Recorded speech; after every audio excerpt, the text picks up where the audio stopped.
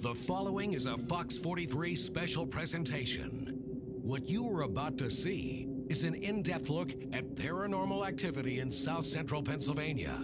The people are real, the places are real, and the stories are from the heart. This is the Pennsylvania Ghost Project. Tonight.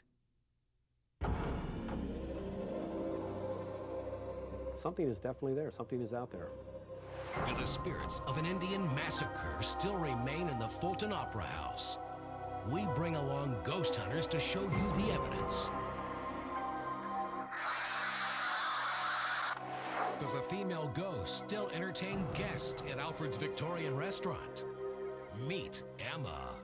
Ain't no such thing as ghosts. Work here for a while.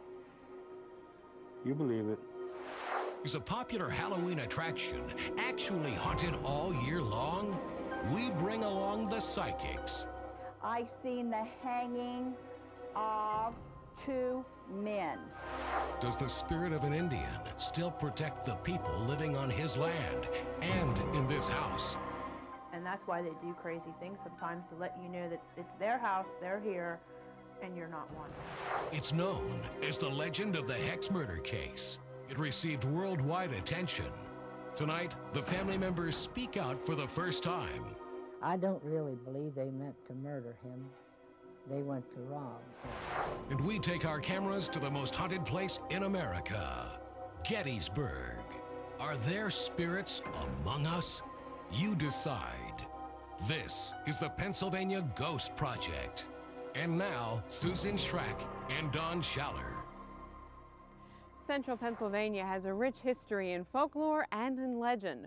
Tonight, in the Pennsylvania Ghost Project, we'll bring you stories of ghosts and spirits from our area and places you thought you knew. These are just a few of the many tales of the supernatural. Some you've probably heard before, others will surprise you. Let's start in Middletown at one of Dauphin County's finest restaurants, where they have a most gracious host named Emma. Chances are you've never seen her, but you may have felt her presence. A friendly presence, a nice presence. I would not in any way, shape, or form call it a ugly presence. When I first came here to work in 1973, they said this place is haunted with ghosts. I said, yeah, right. There ain't no such thing as ghosts. She changed my mind. She is affectionately called Emma. Emma lived here in the early 1900s. She does mischievous things, such as set off the alarms that call the police, sedation. In the middle of the afternoon, you'll hear the radio go through all the stations, like somebody took the knob and just flicked it right through all the channels. I can tell you a few things about working in the kitchen where we have our pots and pans hanging up on hooks. You'd be down there and a spoon would fall or a sauce pot would fall, and they're hanging up on hooks. And you just say, hey, Emma, I'm busy. I don't have time for this. Go upstairs. Leave me alone. They quit falling. Things like that. Back door opening up. You close it. It would open. Close it. Put the deadbolt on it. It's still open. You just tell her, go upstairs. Leave me alone. I don't have time. Members of the Capitol Ghost Forum investigate haunted places.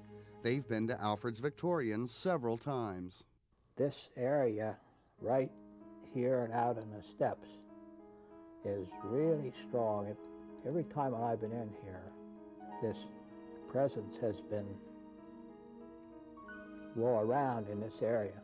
Emma never disappoints, but occasionally surprises. I know one lady that went to use the restroom and a bowl of potpourri went flying off the top of the toilet tank into the door.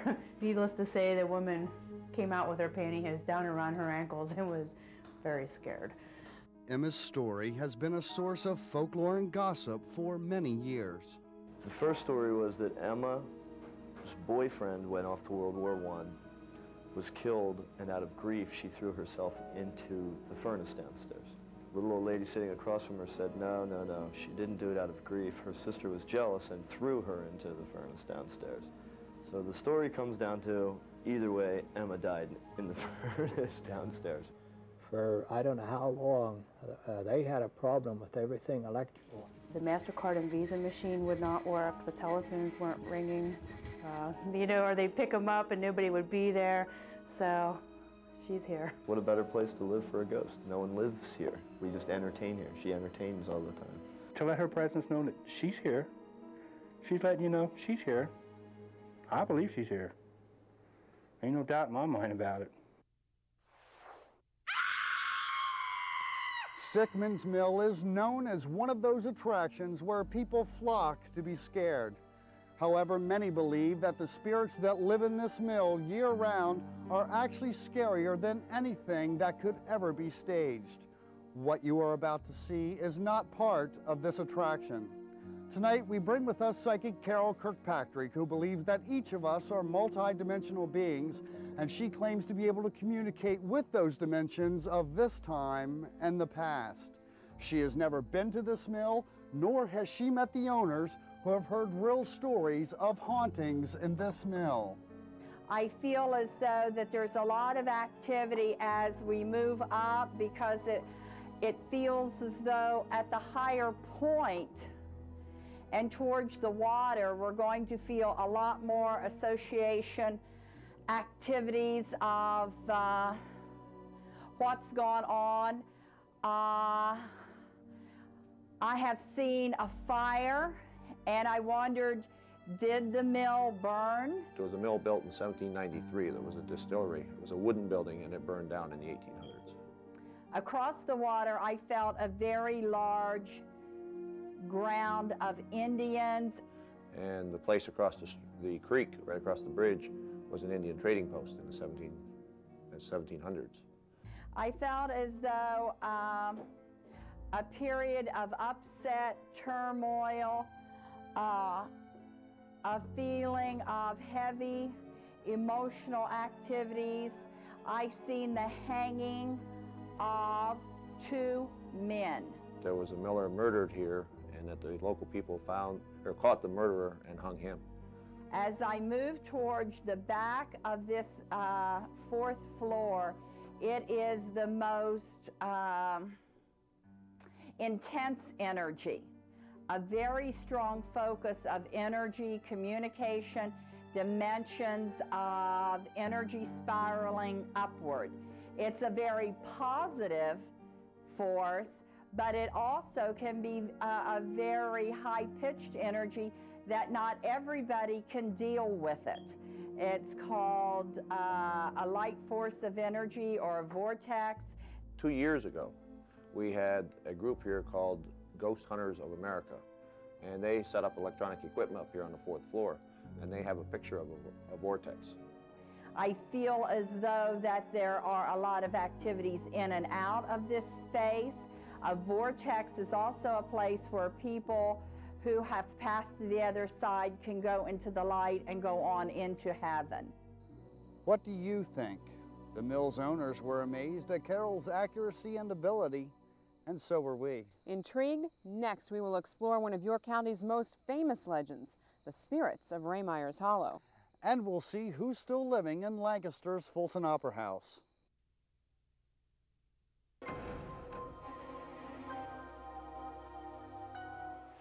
In 1928, 3 men in southern York County went on a witch hunt. One of them intending to remove a hex he claimed was responsible for 15 years of bad luck. The so-called witch, Nelson Raymeyer, wound up dead, while the legend of Raymeyer's Hollow has survived for more than 70 years. And I know they murdered him, and then they set his body on fire. And supposedly when they went out of the house, John Curry, the youngest of the 3 that went down there that night, supposedly as he left the house saw his spirit rising from the smoke and going up into the air, laughing and and carrying on as it went. That's the legend, I guess, of what happened down there. Does Nelson Raymeyer's soul still haunt the Hollow? Oh, you'd hear all sorts of stories, like you couldn't drive past the house, the car would shut off, or the lights would go out. It's rumored Raymeyer is avenging his brutal death, killed because he was a witch and had hexed another man. The news spread around the world. People overseas were just amazed that York Countyans could be so backwards in their thinking of powwowing and white witchcraft or black witchcraft. Hexing was very popular here. I can remember being powwowed for as a child. I was a very thin, sickly-looking child. And the neighbor, she measured me with a string, and then she tied it together. And I would stand up on her kitchen table and step into this ring, and she would take it up over my body. And as she did, she would say certain words. But Raymeyer's relatives swear that Nelson wasn't a witch, that his attackers made up the story to cover their crime. It was never done because of hexing. He wasn't into that sort of thing. He wasn't that kind of a man. I don't really believe they meant to murder him. They went to rob him. The legend's been tough on the family. They've lived with cruel taunts and painful memories. They found him on Thanksgiving Day, and Friday I saw the body, and we walked across the hill, and we went in and saw the place where the floor, where the hole was burned in. They would like Nelson remembered in a different way. To remember that Nelson was a nice human being and that he was well-read and that he had a family that cared for him and friends. But curiosity is slow to die. It was an actual murder, actual location, actual history, and just come October, people just have got to go down there. It is considered one of the most haunted places in Lancaster County. The Fulton Opera House is a site for theater and for music, but it was once also the site of a bloody massacre. Every old theater worth its salt has to have a ghost. In fact, every theater has a ghost light. You turn them on at night when the theater's dark and everybody's gone. Finding their way in the dark tonight are the Pennsylvania ghost hunters. Usually the places we go have a story attached to it, and we basically confirm the story as something paranormal is occurring there. The photographs reveal that. The place is full of stories and sightings. A figure that was always seen in white. A woman in the garb she wore looked in late 1800s. And a lot of people who worked on the stage often said they had seen this person. Ghost hunter Rick Fisher uses equipment to determine spirit activity, items like thermal scanners. So what we'll do is scan the area around here and look for a drop in temperature or an increase in temperature. You have to take into consideration like air conditioning vents, heating vents, things like that. Some employees have quit rather than work in the upper balconies. They would feel presences, cold, they'd hear footsteps, doors would swing open, things of that nature. One story tells about a technician who was working up there and heard the door open, felt somebody come and sit near her and didn't think much of it because you have other people helping out on the show. And when the show was over, this figure said to her, "That's my granddaughter down there on the stage." The tech later told the actress. And said, "Guess what, I just saw your grandfather. He was sitting watching the show with me." And the little girl said, "My grandfather's dead." Fisher also uses electromagnetic field detectors and motion detectors.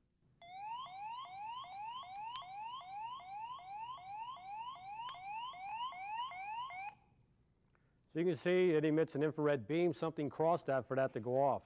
Yet nothing was visible over there that moved. But perhaps most compelling is the basement.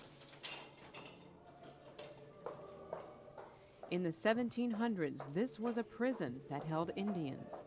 And a group of vigilante men, the Paxton boys by some accounts, Paxton by others, broke into the prison on a Sunday, on December 27th, when the sheriff and guard were out to church, rounded up the Indians, and brutally massacred them on the spot. The ghost hunters set up cameras and digital voice recorders here an hour ago.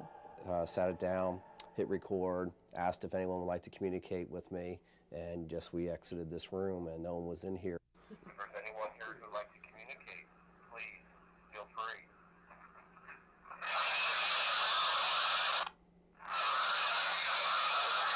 Almost like the spirits are screaming, you know, "I'm here, you know, can't you see me," or something like that.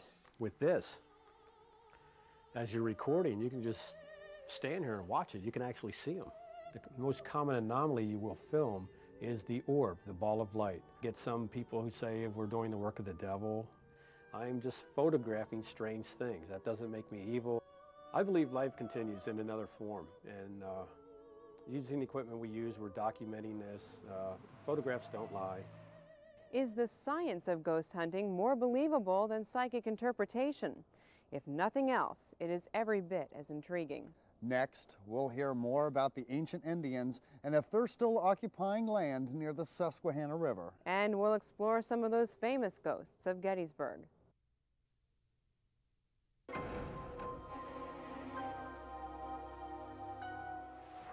The ancient Indians once populated this area.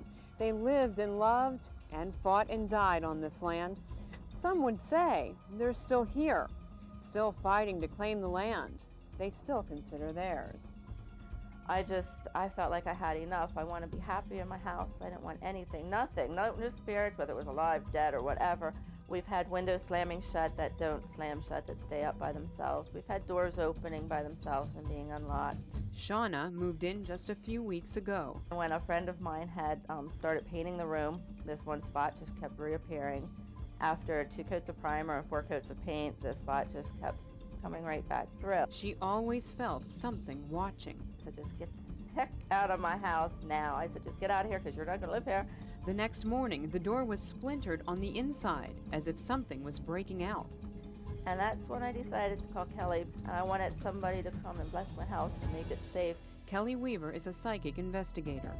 I'd say in this area, right in here, and over towards this door, I felt a lot of heaviness. It was a white settler named Solomon who was beheaded and tortured by the Indians. Kelly told me this and my heart just stopped. I'm like, oh my God. And I come in picturing that this man, I'm gonna see this person. His slow, painful death has kept him trapped here on this land. Kelly released Solomon from this world into the spirit world. I just ask for help from the spiritual realm. I hold my hands up and it almost feels like the spirit walks right into me. I hold my hands up like that and I feel a coldness start at the bottom of my feet and go all the way up through my body and out through my hands. Solomon left, but others remain. Shauna's young children see them. They and a friend of theirs have ran inside after playing out at the side of the house and they said, the Indians are here, the Indians are here. And I said, what? I said, who's this? And he goes, Jujuba. And I knew, of course, who it was, but I had not mentioned it around my kids at all. And I said, well, who's Jujuba? The man that used to live here. The way that he appeared to me is there is a dark hair going back like a mohawk, but yet he has it's a little bit long here. There's feathers coming out of his head. He does have the little bit of black paint going here, like 3 different things. But this Indian said, no, this is his home, and he is not going. And he said, there's many, many of us here. And he said, you know, you could never get rid of us. So Shauna keeps a memorial to the Indians to foster peace. Jujuba now acts as a guardian. No one else had even taken the time to find out that he was here. Although he did many things to get people's attention, nobody really cared. And she went as far as to do that, so he feels that he owes her. And he does want to protect her. Gettysburg is filled with stories of ghosts and hauntings. During the Civil War, this small town was overwhelmed with suffering and death, this house included, where a young woman was killed, and the pain still lingers here today. The Jenny Wade house is kind of a sad house because it was the site of the death of the only civilian killed in the 3-day Holocaust that was Gettysburg. The museum still carries the wounds of gunfire. Jenny Wade was kneading bread dough on this table in the kitchen. And the bullet actually was a stray bullet. It went through 2 doors to hit her in the back and kill her. She was just 20 years old. And Jenny's body was placed in this cellar then and remained here until the battle on July 3rd died down. And it is here where much of the spirit energies reside, among the mannequins that depict the story. The spirit's not real happy as to so many people coming on to them. I felt them crowd in under the bed area and to the back corner that was most dim. While these forms stay silent, the spirits scream to be heard. I particularly heard the name of a James. James, I believe, was the name of Jenny Wade's father. He was not in the house when his beloved daughter died. Several years before, he was incarcerated for larceny, and then later the rumors went around that he had gone insane. Rumors that will not let him rest. He just wants more knowledge, more truth, more activity to be brought forth and to be broadcasted, that yes, he did drink, and yes, he was cynical, but that he had some visionary concepts and some visions, and people related that he was just crazy, and in fact, he says he was not. Unseen hands jangle the display chain. Other strange experiences also include cameras going on the blink or not taking pictures. Or showing ghosts. Is this Jenny's spirit? Interestingly enough, her ghost has never been experienced, felt, seen in this house. Perhaps with her instant death, her pain was less than those who mourn her. When she was shot, she just kind of went through the roof, her energy. I feel as though that she went on. While Jenny's spirit has gone on, our psychics believe there are many souls that are still trapped. Still to come, we'll explore to see why Gettysburg is known as the most haunted place in America. And we combine the energy of all of our psychic investigators to see who's guarding the Sachs Bridge.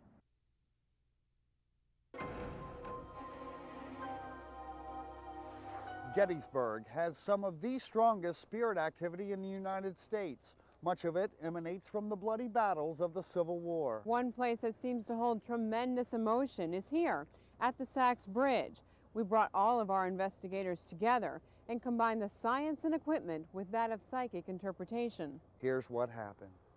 It's like I'm continuously pulled to the other end. It's like there's a greater strength, a greater feeling, a greater emotion yet to be felt. Right in this area of the bridge, more so to the left, there's a, to me, just a change of energy. It feels colder. I felt a little girl going into the water. I felt as though that there was the sadness of drowning in that region. Now, the closer I get to the end here, the more I feel like there is a wall just keeping me back, and I'm hearing voices in my head just saying, don't come over. You have to have the infrared capability on it. That seems to actually work much better for situations like this, because you can film in the complete dark. This part of the bridge is extremely sad. Looking over into the woods, there are so many men crouched down in the woods. I feel them sweating and shaking. Both armies used this bridge to cross Marsh Creek. It's just like when I get to about right here, it's like I feel like I can't get enough air, I can't breathe in enough. This area near the bridge was a Confederate encampment. It was a hospital site, and it was a burial site. I'm getting the name of Peter Adams. I'm seeing that he has one of those long mustaches, scruffy. He's very dirty, he's thirsty.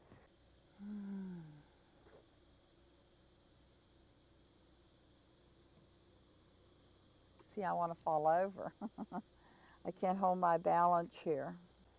He's almost crying, just saying, help me. He is being asked to be sent home. There is a force that is like trying to suck my life or energy and create an imbalance.